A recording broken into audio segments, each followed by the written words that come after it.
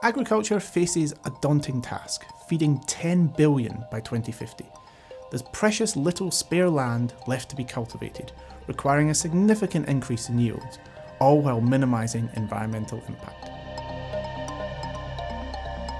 Crop sprayers help farmers to deliver high yields through the application of herbicides and pesticides, but they spray everything: weeds, crops, soil, whether it needs it or not.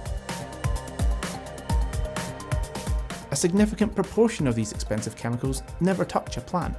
They simply run into the groundwater or cause environmental concerns through runoff into watercourses. So we thought, wouldn't it be more effective if we just treat the weeds or target the pests, but do it in a completely automated way?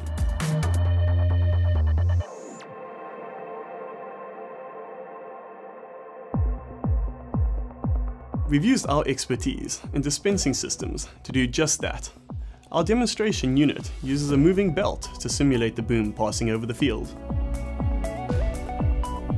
We use machine vision to differentiate between weeds and crops and react accordingly, dispensing just the right amount of chemical at only the target area. The system combines machine vision and sophisticated algorithms with our expertise in microfluidics and dispensing systems to pick off the targets like a well-trained sniper.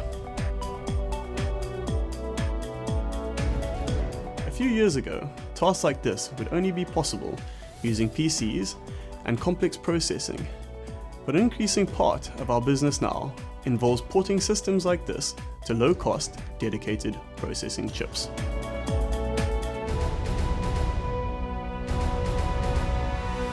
We've shown there's potential to reduce pesticide use and associated costs by up to 99%, bringing such technology within the reach of farms in developing countries, improving yields without compromising the environment.